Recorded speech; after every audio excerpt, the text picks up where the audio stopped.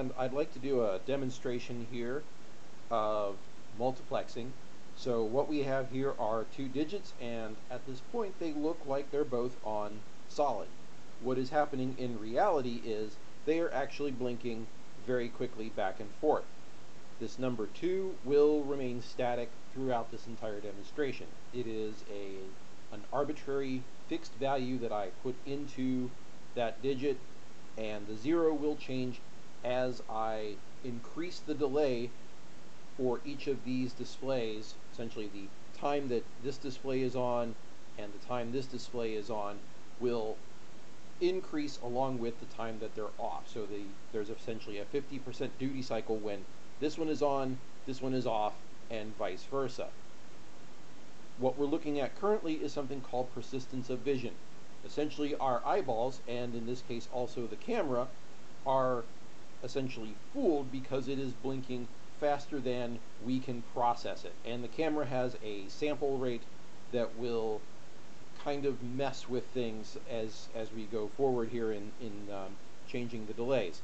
So when I change this switch, what will happen is the delay will increase by a factor. So essentially the first one will change it by 16 milliseconds, 32, 64 milliseconds, and roughly 128, up to about 240 milliseconds total per display as they blink. So I'm going to turn on the first one, and as I'm standing here, it's blinking. I can tell that it's blinking. The camera, however, is fooled, and so I will change that to a 2, and now it's starting, the camera's starting to pick it up. It's becomes very apparent as I'm standing here, but the camera is what we have. So now with 3, so roughly 48 milliseconds per, it's starting to show up on the camera as well, and it's kind of blinking back and forth.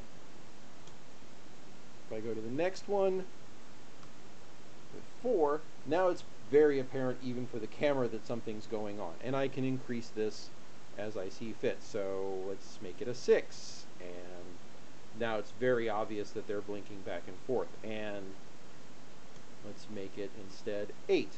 So now it is very obvious, and if I go all the way to F, we're at roughly 240 milliseconds of delay per display, and it's just blinking back and forth. So essentially the data, which is here, is being presented to both displays, and then on this buffer, this transistor and this transistor are alternately being turned on, allowing this display to turn on and off as we see fit.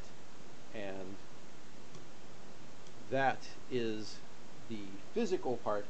Now let's take it apart and see what's happening under the hood.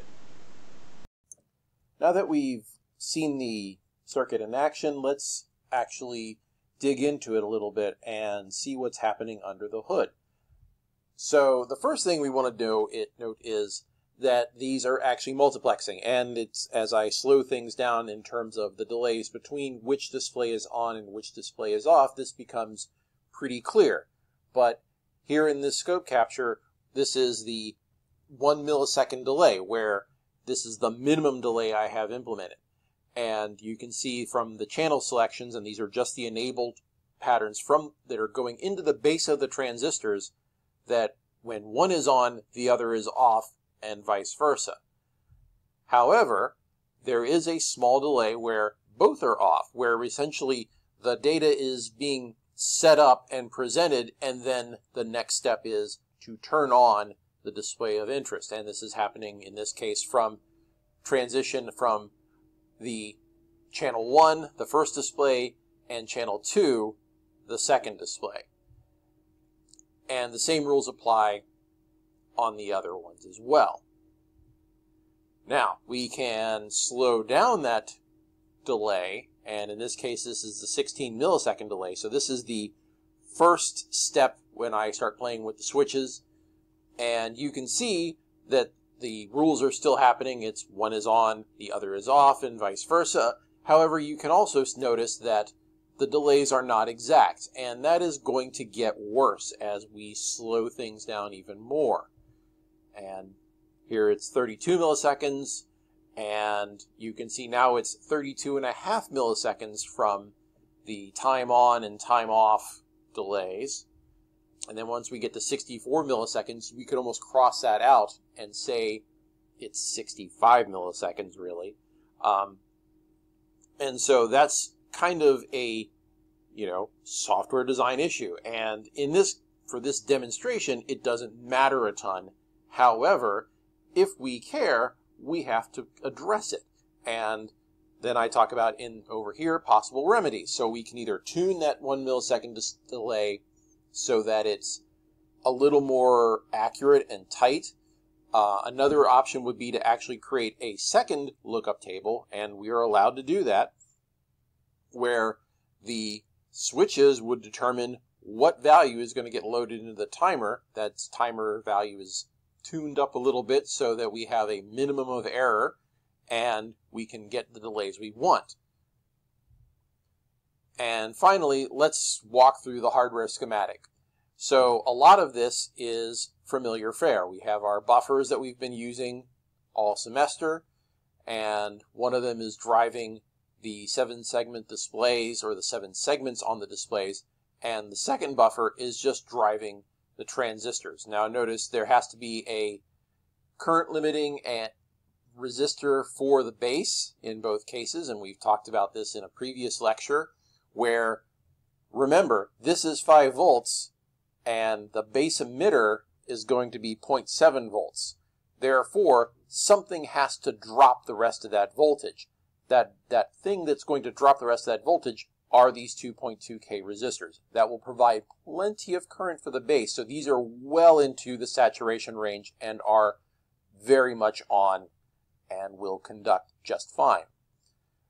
Now, we could have used one set of resistors for the current limiting resistors for the 7-segment display. So in other words, one set of these could have been placed over here and then fanned out to the displays. I chose not to do that, partially because I wanted to make this adaptable for other things if I decide to change the hardware setup. That's really pretty much it. And then over here I've just marked off all the connections. And you'll notice, like, for example, P0, port 0, bit 7 goes nowhere. Port 2, bits 2 through 7 also go nowhere. Only 2, 0, 2, 1 are actually controlling our transistors. And down here is port 3, and this is our selector for essentially determining what values we're going to read in. And if the switches are open, these float high because I'm writing 1s to this port, and when it reads it back, it'll get a 1. And then if this switch is closed, it will pull it to 0, and we'll see a ground. And that's pretty much it. Now let's take a look at the actual software implementation. So let's take a quick walk through what the program does under the hood. So I've posted this and is available online if you want to look at it in person and play with the text editor. But yeah, let's get started. So the first part is just documentation, explanation of what's happening, and then I've declared some variables, and I've created 4. So how does this work again? This is my variable name, and I am equating that variable name with this as a memory location. So memory location 40 in RAM is counter, 41 is index, and so on. Our initialization is our kind of our one-time run. So the first thing we're going to do is we need to set the timer mode. Since I am implementing 1 millisecond delays and I would like the flexibility of the 16-bit timer, I want to set timer 0 into mode 1. I'm not using timer 1, so I'm not going to set the mode. I could optionally set it to timer mode 1 as well, so this would be 11 hex instead of 0, 1. I initialize counter and index to 0. They're going to be changing pretty regularly, so I just want to make sure that they're zeroed out before I do anything else. Index 2 is going to be the digit that doesn't change, as you saw in the demonstration, and I arbitrarily just put the number 2 there. As long as I put in a value there that is between 0 and F, it doesn't matter. It could have been anything. It was just, I made a choice. Read delay is essentially the saved result from reading port 3 and getting those 4 bits and doing things with them. So that's actually going to be, and it dictates how long our delay is between when each display is turned on and off. And here we're setting up the lookup table. So the data pointer is going to be pointing at the label that is called table, which rhymes. And here we're just turning off both transistors. So I've cleared both port 2.0 and 2.1, so those transistors are off, and both displays are off. And by default, I don't care what port 0 is putting out because the displays are turned off. And we're going to change it soon anyway. Now let's get into the main module. So first thing we need to do is we need to determine how long are we turning the displays on and off. And to do that, we need to read port 3. So I am setting up port 3 for reading, and I just wrote all ones to it. Technically, I could have also just written all ones to the upper nibble, the upper 4 bits. I'm then taking that data from the port, bringing it into the accumulator, our storage, and then I am doing a bitwise AND with the accumulator. So now I have masked out the lower 4 bits, so they're going to be 0, and only the upper 4 bits from whatever it is I read in the previous step will remain. And then I make a copy. So now I have a version of it that I can recall, and if I choose to mess it up later in the accumulator, I can just bring it back and it's fine. Now I perform a swap. So now the upper and lower nibble have been switched. So the upper nibble has 0 because of the previous step up here, and the lower nibble now has whatever the upper nibble had. So it's the contents of read delay in the lower nibble. And that value is then going to be put into index, which makes it follow what the delay is. And that's how come as I change the index, the number changes along with it. Here we get our lookup table value. So essentially this is the arbitrary data pattern that will turn on the segments we want to make it look like the digit that we want it to be. So I created digits that are 0 through F. So I had to create a data pattern that met that need. I turn off port 2.1 because that is the other transistor, the second display transistor. Now, the first time around, up here, it's already off, and it's redundant. But that will be changing after the first loop. So essentially, I'm making sure it's off again this time, but on the second pass, it will be turned on, and it needs to be turned off. And I'm trying to maximize the amount of time that that display is on before I have to actually transition to turn on the other display. Then I'm taking the accumulator, which has my lookup table value, and I am presenting that to port 0. So this line here is where that 2 microsecond delay, where both displays are turned off, is actually occurring. So that's the instruction that's being executed while both displays are off. And then I turn this display on. So the first display is now turned on, and we then have our digit presented, and it's glowing, although right now not a whole lot of time has elapsed, because essentially this is 1 to 2 microseconds of time that it's been turned on. And then we do our delay. So that's what this delay is for the first digit. And first we do something that's called lcall min loop, and I'm going to come back to min loop. So we do our display. So we have our timer display, our typical 1 millisecond timer delay. And notice counter is then kind of the thing that will dictate how many times we delay for 1 millisecond. 1 millisecond.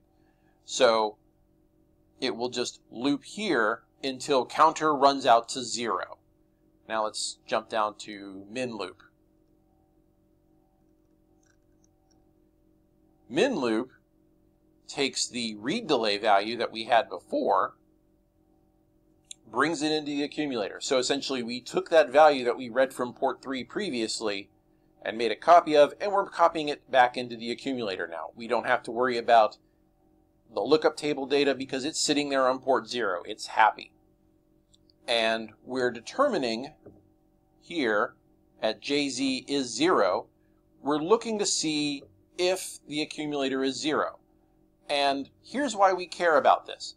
If we use DJNZ and counter equals 0, the count DJNZ, decrement jump if not 0, will decrement first. Therefore, we're going to have 255 iterations, 256 really, before that loop terminates. We don't want that. We just want it to loop once. So the idea here is if it's 0, if the accumulator equals 0, we're going to jump down here. And all I'm doing is I'm saying, hey, put a 1 into counter. That'll make it execute once. And then we return. If the accumulator is not 0, we're just going to take whatever value was in read delay and we're going to copy it right into counter and return. So if the number is 0, it equals 1. If the number is greater than 0, just take whatever's in read delay and stuff it into counter. That's all that logic does. So let's come back to min loop. Oops, went too far. There we go. So if counter equals 1, this will execute once because it will decrement and say, is it 0? Yep, it's 0, and it drops out. If it's 16 for the first digit, then, or for the first set of iterations, it'll do this 16 times and then drop out. That's all we want. Okay, let's move on to the other digit. So now, remember, digit 1 is still turned on. So now we're taking index 2, the one that's just the arbitrary value, the number 2, and we're just moving into the accumulator and getting our lookup table value. So this is going to really be pretty fixed in place in terms of what this data is going to be, but I could change index 2 to something else. I could have made it a different set of volatile data. I chose not to for the demonstration. We are going to then get that lookup table value, so this arbitrary data that I've already created. We're going to turn off port 20, so now the first display transistor is turned off. We're going to present the new data to port 0 and turn the transistor back on. So now the other display is enabled and will be showing the number 2. And then we just have our delay loop again. And I noted as I went through and documented this that I could have made this actually a little more compact by taking this chunk of code and turning it itself into a subroutine. So I decided to just leave it. But yes, efficiency programs can be improved over time. So min loop is called again. We're doing the same task there. We're just saying, hey, is the our red value from port 3, is that 0 or not? If it is, then counter equals 1, and if it's not, it equals whatever our delay value is. And then loops through, comes out, and then we go back to the top. So now we have 2.1 high, and we go back to main, and we start this process all over again. Now I'm reading the switches, I'm loading read delay with a value, getting my index 1 set up, getting the data in the event it changed from the previous read, turning off 2.1, so now it's off, and we repeat that process. And that happens forever until power is removed. Alright, we've looked at min loop, the subroutine, because that was kind of new, and then here's our timer delay. So this is pretty much what we've done the entire time since I introduced timers, where we clear our timer flags, we load that value, we start that timer running, we wait here and do nothing until that timer overflow flag becomes true. That's TF0. And when we're done, we clear them out again. And yes, these two are redundant and could be removed as an option. And finally, let's take a look at our lookup table. So first of all, we do not ever really want to have program flow to drift into our lookup table. These values exist in program memory. Therefore, they will be executed as if they were opcodes. Opcodes means instructions to the computer. So essentially, it will attempt to execute them. Normally, that's not desirable. You probably shouldn't let that happen.